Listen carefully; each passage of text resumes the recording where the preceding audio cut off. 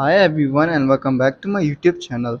So guys, today in this video I'm gonna tell you how to fix calendar not working issue on your iPhone after iOS 17 update. So guys, the calendar app on your iPhone is one of the best app to manage your everyday life. Whether you have a lot of meeting or want to keep that track your event, calendar has all the tools you need and more. Sometimes you may experience the problem of iPhone calendar not working after iOS update, so don't worry, I have got your back. In this video, I'm gonna tell you how to fix this calendar app not working issue.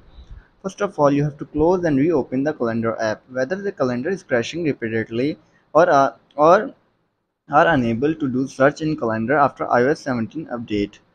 Closing the app and reopening it might get all the gates in place. Simply close the app and try reopening it again and see if issue solved or not. If it is still doesn't work and you're still facing the same issue, then you have to restart your iPhone. A restart generally fixes small temporary glitches that an iPhone gets during regular use. Doing so can get rid of minor iOS 17 glitches, preventing the calendar app from working properly. Simply tap on your settings and then scroll down, tap on General. Again you scroll down, tap on Shutdown. Shut down your iPhone and then restart it after 15 to 20 seconds later. After restarting your iPhone, you're still facing the same issue, then you have to update the calendar app.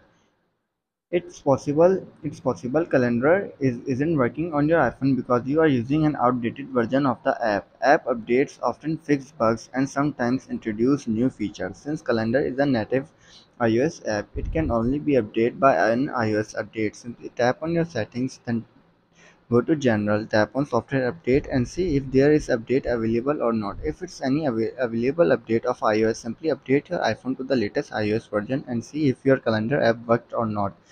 If it still doesn't work and you're still facing the same issue, then you have to try last solution, reset all settings.